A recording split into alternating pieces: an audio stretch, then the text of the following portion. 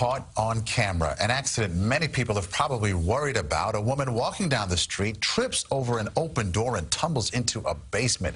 It appears she was distracted by her cell phone. CBS 2's Andrea Grymes live in Plainfield, New Jersey, where it happened shortly after noon today. Andrea.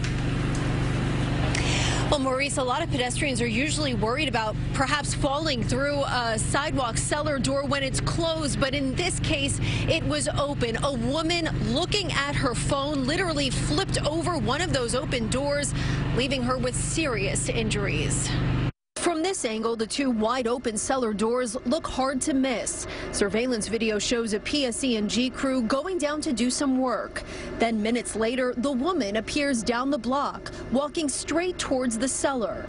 Right before she gets to the open door, she looks at her phone and flips headfirst into the basement, about 6 feet below. You see two passers-by stunned, and the worker in the cellar rushed towards the woman. Others on the block quickly came to look, including a police officer who happened to be across the street.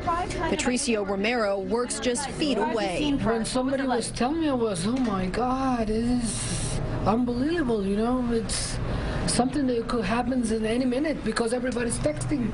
It happened around noon right in front of Acme Windows on Somerset Street in Plainfield, New Jersey. Moments later, fire crews arrived and rescued the woman, pulling her out of the basement on a stretcher. Authorities confirmed what the video shows, that the 67-year-old woman appeared to have been distracted by her cell phone.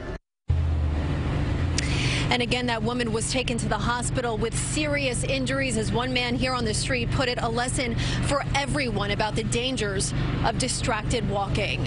Reporting live in Plainfield, New Jersey, Andrea Grymes, CBS 2 News. Wishing her a speedy recovery. Andrea, thank you.